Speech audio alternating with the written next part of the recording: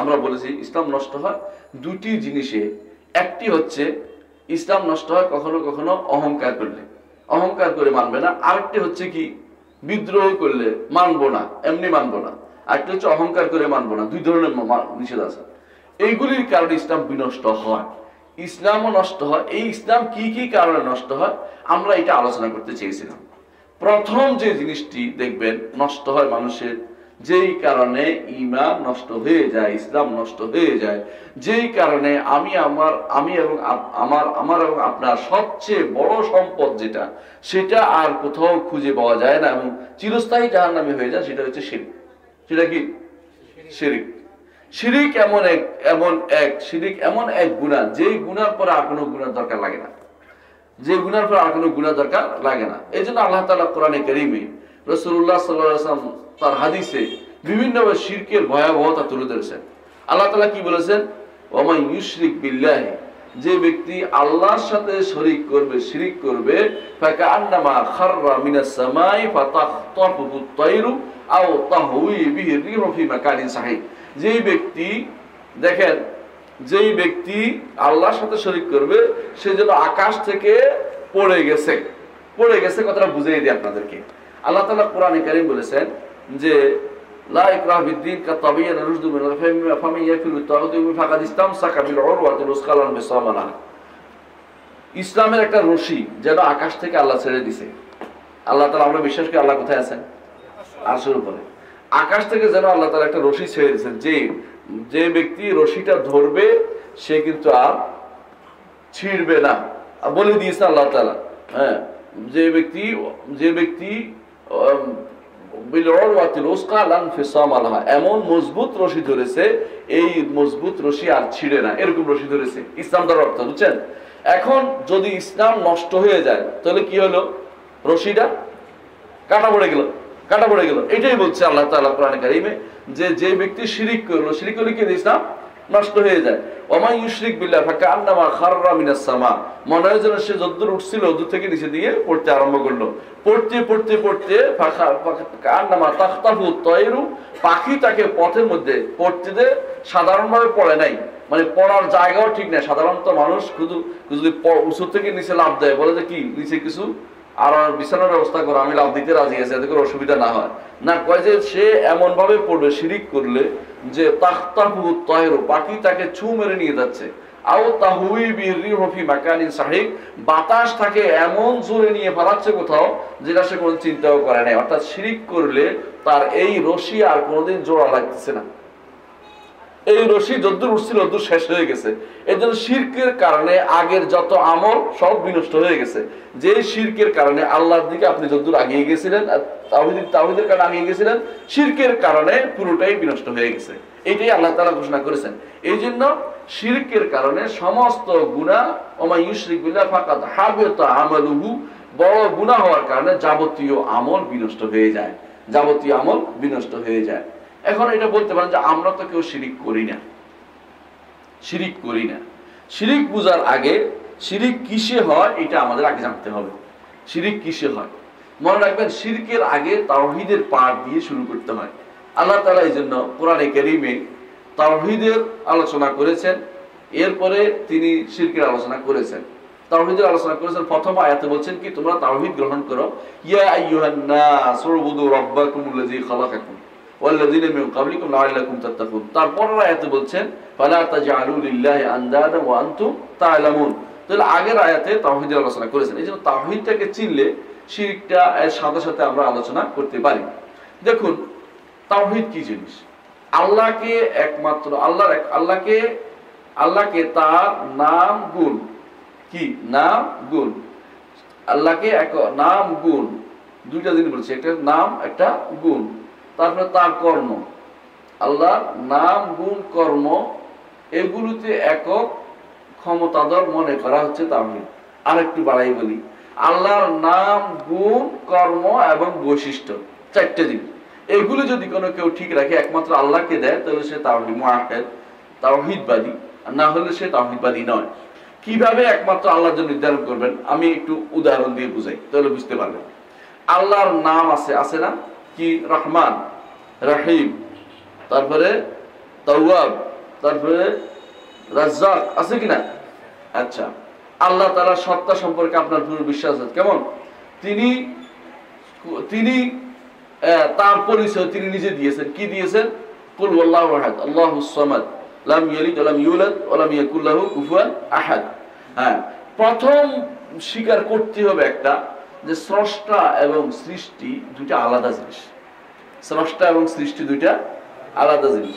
যারা মনে করে স্রষ্টার ভিতরে, সৃষ্টির ভিতরে স্রষ্টা আছে, তারা কাফের, ঈমানদার হতে পারে না। তারা কি? কাফের। বুঝতে পারছেন কথাটা? যারা মনে করে যে সব জায়গাতে আল্লাহ আছে, বলে না একটা গোষ্ঠী, আল্লাহ সব জায়গাতে আছে, হ্যাঁ, সব জায়গায় বিরাজমান, বলে না, এরা কাফেরা, মুশরিক, শিরক করছে।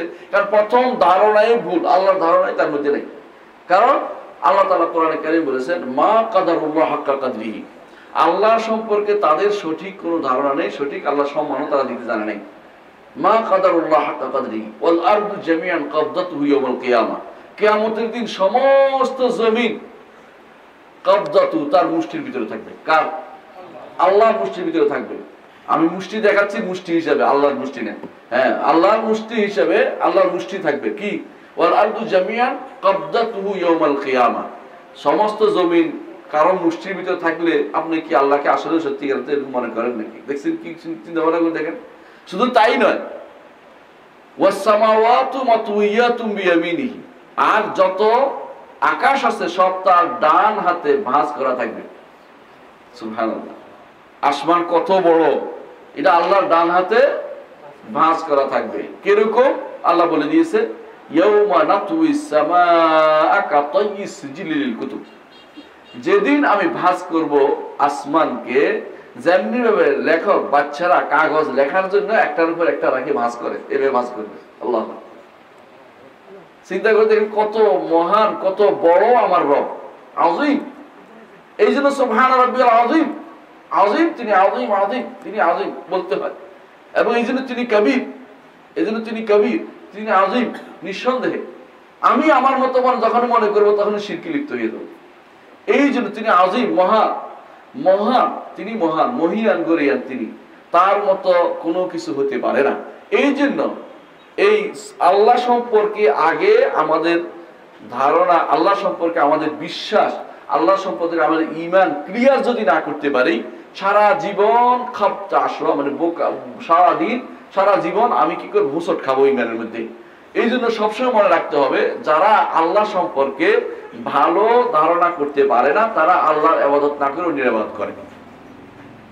আল্লাহ সম্পর্কে তো আপনার মনে হয়, এই সত্তা আপনার মনে হয় যে এমন এক সত্তা, যেই সত্তা আসমান জমিন সবগুলিকে আঙ্গুলের উপর রাখবেন। হাদিসে আছে, হাদিসে আছে যে আঙ্গুলের উপর রেখে বলবেন, আনাল মালিক আইনা মুলুকুদ দুনিয়া, আমি হচ্ছি রাজা, দুনিয়ার রাজারা কোথায়? আমি রাজাধিরাজ।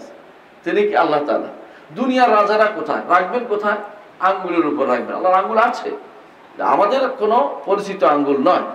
তিনি যেরকম তার সত্য, তার গুণও সেরকম, এইভাবে তিনি রাখবেন। তিনি রাখে বলবেন যে আনাল মালিক, এবং নাড়াচাড়া করবেন, আনাল মালিক, আমি তো রাজাদের। কোথায় দুনিয়ার রাজারা? দুনিয়ার ক্ষমতাশীলটা কোথায়? আমি তো মহা ক্ষমতাশীল, তিনি বলবেন তিনি। তাহলে বোঝা গেল যে আল্লাহর পরিচয় আগে জানতে হবে, তারপরে তার সম্পর্কে ঈমান আমাদের হবে। এই জন্য আল্লাহ তাআলা বারবার কোরআনে কারীমে বলতেছেন যে তারা আল্লাহ সম্পর্কে ভালো ধারণা পোষণ করে না বলেই তারা শিরক করে। তারা শিরক করে কেন? আল্লাহ সম্পর্কে ভালো ধারণা পোষণ করে না, এই জন্য। তা আল্লাহ সম্পর্কে পরিচিতি আল্লাহ নিজে দিয়েছেন, কুল আল্লাহু আহাদ, এমন এক একক সত্তা, যেই সত্তার সাথে কোনো কিছু তুলনা চলে না, অতুলনীয় সত্তা। তিনি হচ্ছেন আহাদ, আল্লাহুস সামাদ, তিনি হচ্ছেন এমন সামাদ, এমন এক সামাদ। সামাদ অর্থ হচ্ছে সবকিছু তার দিকে, তিনি কারোর জন্য, সবাই তার মুখাপেক্ষী, কিন্তু তিনি কারোর মুখাপেক্ষী নন, সবাই তার মুখাপেক্ষী। তিনি হচ্ছেন সামাদ, আল্লাহুস সামাদ। আল্লাহ তার পরিচয় দিচ্ছেন।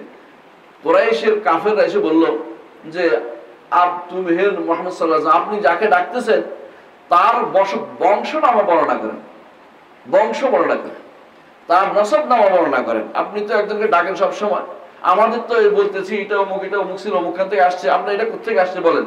তখন কি বললেন তিনি? আল্লাহ তাআলা আয়াত নাযিল করেন, কুল আল্লাহু আহাদ আল্লাহুস সামাদ লাম ইয়ালিদ ওয়া লাম ইউলাদ ওয়া লাম ইয়াকুল লাহু কুফুয়ান আহাদ। এইটা হচ্ছে আল্লাহর পরিচয়। এই জন্য এটা পড়লে হাদিসে কিন্তু আছে কি বলছে সুলুস, তাই না? সুলুসুল কোরআন সহি হাদিসে আসছে সুলুসুল কোরআন। কেন? কোরআনে কারীমে মৌলিকভাবে তিনটি জিনিস আলোচনা করা হয়েছে। একটি হচ্ছে তাওহীদ, একটি হচ্ছে রিসালাত, একটি হচ্ছে আখিরাত। এখন তাওহীদের এই পুরো ঘোষণাটা এই সূরার মধ্যে এসে গেছে। এখানে তো আখিরাতের ঘোষণাও নাই, রিসালাতের ঘোষণা নাই। পুরো ঘোষণা কিসের? তাওহীদ, আল্লাহর পরিচয় দেওয়া হয়েছে। আল্লাহর পরিচয় দেওয়া যেহেতু হয়েছে, এখানে আল্লাহর পরিচয়টা আমাদের জানতে হবে, নইলে আমাদের ঈমান তাজা কখনো হবে না।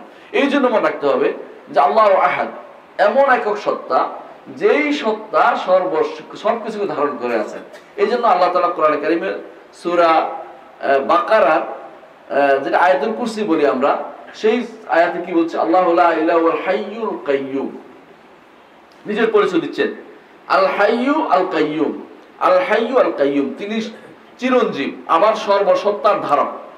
চিরঞ্জীব, সবকিছু চিরঞ্জীব, অর্থাৎ তিনি সবসময় জীবিত, কোনোদিন মারা যাবেন না। চিরঞ্জীব এবং চিরঞ্জীব আল কাইয়্যুম, সবকিছু তিনি ধারণ করে আছেন। ইন্নাল্লাহা ইউমসিকুস সামাওয়াতি ওয়াল আরদা আন তাজুলা, আল্লাহ আসমান জমিন ধারণ করে আছেন যাতে করে এগুলি চলে না যায়। আপনি বিশ্বাস করেন, আপনি যদি কোনো এখন অন্য গ্রহে থাকেন বা আমাদের গ্রহের দিকে তাকান, তখন কি দেখবেন জানেন? একটা বাতি, ঠিক একটা বাতি লাইট জ্বলতেছে, বলবেন যে এটা কি জ্বলতেছে? চিন্তা করেন, এটা যে নিচের দিকে ওটার লোক আসে ধাক্কা খায় না, এটাকে আপনি চিন্তা করেন না কেন যে একটার সাথে কেন ধাক্কা খাচ্ছে না? ইন্নাল্লাহা ইউমসিকুস সামাওয়াতি ওয়াল আরদা আন তাজুলা, যেগুলি যেন পড়ে কেন যায় না। আপনি আরো একটু কাছে আসি, আপনার পানি দেখছেন? পানি যে আছে, আপনি জানেন যে আমেরিকা আমাদের নিচে আছে, তাই না? তো পানিটা কোনো দিকে পড়ে যায় না কেন? পানিটা কেন রয়ে গেল এখানে? আপনি চিন্তা করছেন কে এটা আটকে রাখছে পানির মাটির সাথে? এটাকে আপনি কেন পড়ে যান না? ঘুরতে ঘুরতে মাথা ঘুরে পড়ে যান না কেন আপনি? এটা আল্লাহ তাআলাই আপনি সবকিছু ধারণ করে রাখছে। এটাই হচ্ছে কাইয়্যুম, সর্বসত্তার তিনি ধারক। শুধু পড়ে গেলেই তো হবে না। কেন আয়াতুল কুরসি কোরআনের সবচেয়ে বড় আয়াত হচ্ছে, এটা বুঝছেন? কারণ এখানে আল্লাহর পরিচয় রয়েছে। আল্লাহ বলে দিয়েছেন শেষে, ওয়ালা ইয়াউদু হিফযুহুমা, আসমান জমিন সংরক্ষণ করতে আল্লাহর কোনো কষ্ট হয় না। সুবহানাল্লাহ। আপনার এই কিছুক্ষণ এই মেশিন কিছুক্ষণ পরে কি হয়? এটা লইতে কষ্ট, দূর একটু রাখি, কষ্ট হচ্ছে, তাই না? কিন্তু আল্লাহ তাআলার কষ্ট না, আসমান জমিন সবই তার পরিচয় পুরোটা তুলে ধরা হয়েছে এটার ভিতরে, এই আয়াতের মধ্যে। এই জন্য এটা আযম আয়াতুল কোরআন, কোরআনের সবচেয়ে বড় আয়াত এটা। আমি দেখেছি আমার পড়ার পরীক্ষা থেকে, যেখানে বেশি সওয়াবের কথা আসছে, যেই সূরার মধ্যে, যেই হাদিসের মধ্যে, যেই জিকিরের মধ্যে, সেখানে এই জন্য বেশি সওয়াবের কথা আসছে, এখানে আল্লাহর পরিচয়ের কথা আছে। আচ্ছা, সুবহানাল্লাহ যে কত বড় সওয়াবের কাজ জানেন? কেন এত বড় সওয়াব? আল্লাহর পরিচয় আসছে। আলহামদুলিল্লাহ, কেন সওয়াবের আল্লাহর পরিচয় আসছে? আল্লাহু আকবার, আল্লাহর কথাই আসছে সরাসরি। আল্লাহু আকবার মিন কুল্লি শাই, সবকিছুর চেয়ে তিনি বড়। তারপরে কি আসছে? তারপরে লা হাওলা ওয়ালা কুওয়াতা ইল্লা বিল্লাহ, কার সম্পর্কে? আল্লাহ সম্পর্কে। আপনি দেখছেন যে উত্তম যত কালেমা আছে, লা ইলাহা ইল্লাল্লাহ, উত্তম যত কালেমা আছে, আল্লাহর পরিচয়ের কারণে সবচেয়ে সওয়াবের কাজ হয়ে গেছে। এই জন্য কুল হুয়াল্লাহু আহাদ কেন এত গুরুত্বপূর্ণ হয়েছে? আল্লাহর পরিচয়ের কারণে। এই জন্য দেখেন রাসূলুল্লাহ সাল্লাল্লাহু আলাইহি ওয়াসাল্লাম কিভাবে সেট করেছেন। দিনের প্রারম্ভে যখন আপনি ফজরের নামাজে ঘুম থেকে উঠেন, যখন প্রথম 2 রাকাত সালাত আদায় করেন, তখন কোন সূরা দিয়ে পড়েন? কুল ইয়া আইয়ুহাল কাফিরুন, তারপরে কুল হুয়াল্লাহু আহাদ। এটা সুন্নাত, কিন্তু এটাই সুন্নাত। এখানে কেন এটা পড়েন? কারণ তাওহীদের শুরু দিছে আপনাকে, তাওহীদ আল্লাহর পরিচয় দিয়ে আপনি শুরু করছেন। রাতের শেষ যখন কি করেন? বিতির আদায় করেন। বিতিরের শেষ 2 রাকাত কি পড়েন? কুল ইয়া আইয়ুহাল কাফিরুন এবং কুল হুয়াল্লাহু আহাদ। চিন্তা করেছেন কিভাবে ফিট করে দিয়েছে আপনাকে? তাওহীদটাকে ঠিক রাখতে হচ্ছে আপনাকে। আল্লাহর পরিচয় তো মাথায় রাখো সারাক্ষণ, আল্লাহর পরিচয়টা মাথায় রাখো সারাক্ষণ, যে আমার রব এই, আমার যাতে করে রবের ভেতরে শিরক ঢুকতে না পারে, কুফরি ঢুকতে না পারে। এই জন্য আপনার দিনের শুরুতে এটা, আবার শেষও এটা তাওহীদের উপরে। শুরু হচ্ছে তাওহীদ দিয়ে, শেষ হচ্ছে তাওহীদ দিয়ে। আবার দেখেন, আপনি যখন রাতের বেলা ঘুমানোর জন্য সারা শরীরে বুলাইতে বলছে, কি পড়ে বলছে? কি? ফালাক নাস, কুল হুয়াল্লাহু আহাদ, ফালাক নাস। কেন? তাওহীদ আছে, সাথে আপনার ইস্তেআদ আছে, আল্লাহর কাছে আশ্রয় চাওয়া আছে, যে একমাত্র আল্লাহর কাছে এখন আশ্রয় চেয়ে আমি মরে যাচ্ছি। মরলেও বিসমিকা আল্লাহুম্মা আমুতু ওয়া আহইয়া, উঠলেও কি বলি? হ্যাঁ, আলহামদুলিল্লাহি আহিয়ানা বাদামা আমাতানা ওয়া ইলাইহিন নুশুর। আমি সারাক্ষণ আল্লাহর সাথেই আছি। মানে কি কি হিসাবে? আল্লাহর ইবাদতের মধ্যে। সাতত্ব, এই সাতত্ব লাগিয়ে থাকা নয়, অর্থ কি আল্লাহর ইবাদতের মধ্যে লেগে আছি, তাকে স্মরণ করে লেগে আছি। হ্যাঁ, এই জিনিসটা আপনাকে উপলব্ধি করানোর জন্য আল্লাহ তাআলা আল্লাহ রাসূল সাল্লাল্লাহু আলাইহি ওয়াসাল্লাম এইভাবে আমাদেরকে তাওহীদের পরিচয় দিয়েছে। আল্লাহ তাআলার পরিচয় যতক্ষণ আপনি না পাবেন, আপনি আসলে আল্লাহর ইবাদত করতে পারবেন না। আপনার কাছে মনে হবে যে কি রকম একটা কিছু একটা করছি আর কি, কিন্তু যখনই আপনি পরিচয় পাবেন, আপনি আল্লাহর উপরে, আল্লাহ সম্পর্কে আপনার ধারণা মহৎ হয়ে যাবে। আপনি তখন নিজেকে ক্ষুদ্র মনে করবেন এবং তখন মনে করবেন যে আমার মতো এরকম সলিমুদ্দিক কলিমুদ্দিক, তার আমার ইবাদতের কোনো দরকার নাই, আমার রবের দরকার আছে বলেন? আপনারা জাহান্নামে দিলে আল্লাহ কোনো সমস্যা হবে? কিছু যায় আসে না। দয়া করে যদি আপনারা জান্নাতে দেয়, আপনি আপনার জীবনটা সৌভাগ্যবান হয়ে গেল। দয়া করে যদি জান্নাত দিয়ে দেয়, তাহলে আপনি এই জান্নাতে পাওয়ার আশায় আপনার আমার সবচেয়ে বেশি দরকার হচ্ছে আল্লাহকে চেনা।